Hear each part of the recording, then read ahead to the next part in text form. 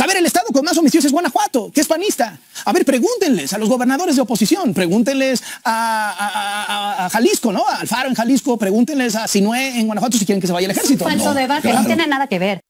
Bienvenidos mexicanos a una videoinformación más de su canal Legión Vanguardia. Yo soy su amigo Alberto Mut y vamos a ver cómo a Loretito de Mola se le cae el guión en un pequeño momento de lucidez, pues obviamente empieza a increpar ahora sí que a sus invitados, a todos de hecho de la oposición y férreos detractores de la reforma para fortalecer a la Sedena, ya que les menciona en el panista a Yulén, a la priista Claudia y ahora sí que el mesista Clemente, les menciona que de qué están hablando, que no quieren que la reforma ahora sí que avance para fortalecer si sus estados, los estados gobernados por la oposición, son los que más violencia existe en cada uno de ellos. De hecho, un estudio que se hizo por el swissinfo.ch, de los 32 estados del país, 6 concentran casi la mitad o el 49% de los homicidios. Guanajuato, por el PAN. Michoacán apenas acaba de entrar Morena, pero entonces realmente era por Silvano Aureoles. Baja California, Morena, que igual tiene menos de un año que entró. Estado de México por el PRI, Jalisco Movimiento Ciudadano y Chihuahua por el Partido Acción Nacional. ¿Se dan cuenta, amigos y amigas? Como hemos comentado otras veces, qué curioso que los únicos que no quieren que avance la propuesta del presidente López Obrador para fortalecer a la Sedena, para eliminar una vez estos individuos que generan violencia en el país, pues son los mismos partidos opositores que en sus propios estados es donde la violencia está totalmente desatada. Lo que me sorprende a mí, y como seguramente ustedes me lo ponen en sus comentarios, es ver a Loret de Mola preguntándoles e increpándolos el de por qué, si sus estados son los más fuertes, donde más violencia hay, por qué quieren que no siga avanzando el fortalecer a la Sedena por medio de la Guardia Nacional. Ya verás cómo cada uno de ellos da su justificación. Y me da risa porque una de ellas, sobre todo la periodista Claudia, menciona, es que no se trata de polarizar ni poner ejemplos de que es por partidos políticos, pero caray, si ustedes, como opositores, como senadores que pueden aprobar una reforma que beneficie en esto, ¿por qué caray ustedes lo rechazan? Pero vean ustedes, mexicanos, el video y ahorita platicamos acerca del mismo. A ver, el estado con más homicidios es Guanajuato, que es panista. A ver, pregúntenles a los gobernadores de oposición, pregúntenles a Jalisco, ¿no? A Alfaro en Jalisco, pregúntenles a Sinué en Guanajuato si quieren que se vaya el ejército. Falso debate, claro. No tiene nada que ver. Obviamente las Fuerzas Armadas hoy están auxiliando a las policías locales y a la Guardia Nacional.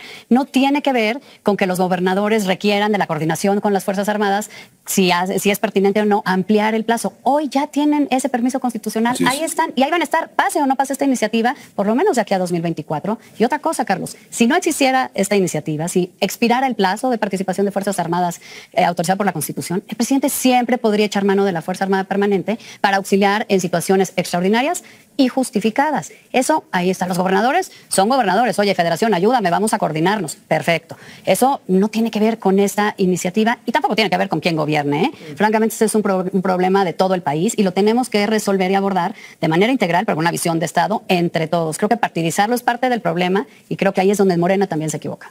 Yo creo que ese es justo el debate. Al final de cuentas, nadie está pidiendo que esto deje de suceder, que la posibilidad de que el ejército acompañe está resuelto, es constitucional.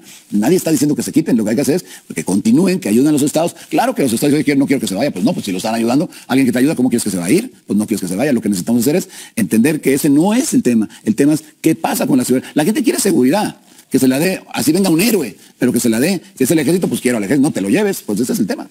Sí hay una correlación, Carlos, entre el despliegue de las Fuerzas Armadas de la Guardia Nacional y los índices de violencia y letalidad en el país, y por supuesto violación de derechos humanos. Por eso vimos nosotros, está muy claro que la estrategia militarizada está fallando. ¿Cuál es el problema? Y lo decíamos ayer en la discusión del Senado, que lo que deberíamos estar discutiendo no es el quinto transitorio, sino el séptimo transitorio. ¿A qué obliga el séptimo transitorio? Al fortalecimiento de las policías locales. No hay manera, y eso lo dice la experiencia internacional, y hoy lo dicen o sea, los no tendría expertos, que estar discutiendo la fecha en que se quede el ejército, sino cómo haces mejores policías. ¿Cómo tienes mejores policías municipales y estatales que, por cierto, están completamente abandonadas? Son casos excepcionales las policías estatales que funcionan. Las municipales, bueno, no han recibido prácticamente ningún apoyo. Y allí están los números. Si el presidente quiere entrar y el gobierno quiere entrar a un asunto de comparación, pues basta con ver la cantidad de recursos y lo que nos cuesta la Guardia Nacional y lo que se destina a las policías estatales y pues prácticamente el olvido de las policías municipales. Ahora, ¿esto fue un debate ideológico? ¿Esto fue un debate de estrategias? ¿O en el fondo esto fue presenciar el uso del Estado y de todo el poder presidencial para tratar de ir cooptando, comprando, amenazando, extorsionando 2 de aquí, 3 de allá, 7 de allá para juntar los votos? Yo creo que son las dos cosas, Carlos. Lamentablemente, si está actuando el gobierno de manera irresponsable, porque está jugando con un tema con el que no se puede jugar, que es el de la seguridad pública. Y sí, ellos están jugando vencidos porque parece que lo que les interesa pues, es demostrar que sí se puede vencer a las oposiciones. Pero ese es su cuento y esa es su responsabilidad. Nosotros lo que pusimos en estos días fueron los argumentos para poder frenar esta ocurrencia y esta iniciativa que no lleva a ningún lado. Yo creo que lo que el gobierno debería hacer, el presidente debería reflexionar, es que a él se le está acabando el plazo, que su gobierno va a expirar y que el juicio de la historia va a ser muy severo con él porque no va a poder resolver el principal problema que tiene este país, que es el problema de la inseguridad. Vale la pena dejar de hacer política con el tema y ponerse a trabajar en serio. Al final lo que se necesita es hacer un corte de caja. La estrategia, qué resultados ha dado o cuáles no ha dado, cuáles son los pendientes, y con ese diagnóstico que no incluyeron, la verdad, ni en la presentación de la iniciativa, ni en la presentación de la minuta, ni del dictamen. No sabemos, nos piden... ¿Eso fue una demostración de fuerza del presidente? ¿Se quiso demostrar su fuerza política? Pero no nos dicen por qué ni para qué. Así no se puede. Así, por sí misma la iniciativa, pues es un parche, es patear el bote, es decir, ya que se haga bolas otro gobierno. No la quiso votar, y esto es muy relevante, no la quiso votar Morena ayer cuando vio que no tenía los números, decide retirarla. Así es. Si lo hubiera votado, pues ya lo hubiera perdido y se hubiera acabado esta discusión. Ya lo estaríamos hablando de esto, pero trata de ganar tiempo, trata de ganar oxígeno. Mucha lectura hoy en los medios de comunicación es, hijo, el presidente tiene tiempo para conseguir esos votos que le faltan. No los veo preocupados porque vayan a doblar algunos de sus legisladores. Yo creo que esa fue la principal razón por la que lo retiraron. Es decir, oye, pues ya salió de compras San Augusto, no los consiguió, pues vuélvelo a mandar, a ver si consigue más. ¿Pero no los va a conseguir? Yo creo que no. Yo por lo que vi ayer en los grupos que están en la oposición, no veo cómo. Los vi muy decididos, muy firmes, muy dignos. Y la verdad o sea, necesitaba, yo lo veo así, necesitaba 11. Salió de compras y compró 7. O sea, casi juntos. Pero ya se acabó la oferta. Carlos, cuando yo me bajé de la tribuna, y lo comentaba aquí con mis compañeros y amigos, los que más me felicitaron fueron senadores de Morena, que se me acercaron y me dijeron, oye, qué buena participación, no la quiero votar a favor. O sea, al interior del grupo parlamentario de Morena también hay mucha gente, pues digo, seria y responsable, que conoce y se informa. Ya la vieron, amigos y amigas, Loret de Mola, pues demostrándoles a estos tres del partido del PAN, del PRI y del Movimiento Ciudadano, que sus estados son los que más violencia generan. Y sería importante recordarles que lo que viene siendo Maru Campos en Chihuahua, también Alfaro en Jalisco, fueron los primeros que pidieron más apoyo de los militares. Así que no se vengan ahorita a que limpiarse las manos, porque realmente, algo que dice muy importante, Yulén, el panista, dice que es ahora sí que casi por fuerza, que no quieren hacerlo porque es una propuesta del presidente López Obrador. Es lamentable que estos opositores, esta oposición que debería ser muy importante, un contrapeso contra el poder, que tuviera propuestas que pudieran beneficiar, resulta que dicen, no queremos esa propuesta porque la pone el presidente López Obrador, pero tampoco queremos porque va a beneficiar al partido Morena con la imagen que está dando los mexicanos, y solamente por eso no la queremos, pero realmente sí queremos que los militares sigan sin la reforma, solamente que esté así como dicen, ahí se va. Dicen que su idea de ellos es fortalecer a las policías locales. Estoy de acuerdo. Si no estoy mal, a todos los estados, todos los municipios tienen recursos propios que pueden invertir mucho en su propia policía. ¿Por qué no lo harían? Y dice, curioso, vean cómo, porque bueno, ya vimos que a los opositores les fascina decir mentiras y luego a veces nos preguntan en los comentarios dónde sacaste esa información, porque lo dicen en los comentarios, se investiga y ahí está. Pero curiosamente cuando ellos, dice esta Claudia Rius Massieu, que bajó, y resulta que los morenistas le dijeron, ¿sabes qué? Yo no quiero votar por la reforma que nos va a beneficiar a todos los mexicanos. Por Dios, ¿quién se lo cree? Es como que yo diga, es que miren, me están diciendo, me bajé y escuché a los panistas que dijeron, es que no queremos, nosotros sí queremos aprobarla, pero bueno, Marco Cortés se va a molestar. En otro caso, es que Dante Delgado nos va a quitar el apoyo. Y bueno, en este caso, es que no nos quieren seguir respaldando.